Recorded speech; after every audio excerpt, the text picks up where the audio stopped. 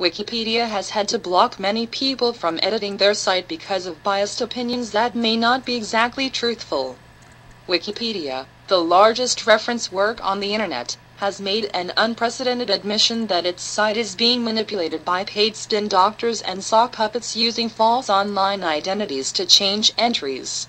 A long statement from the Wikimedia Foundation, the charitable organization that oversees the sixth largest site on the web, revealed that some 250 sock puppets have been blocked or banned after being found to have carried out non-neutral editing of Wikipedia pages. The practice of sock puppetry was highlighted by the case of the former liberal Huffington Post columnist Johann Hari, who admitted in 2011 to having used a false identity to make juvenile or malicious edits to the Wikipedia pages of people he had previously clashed with.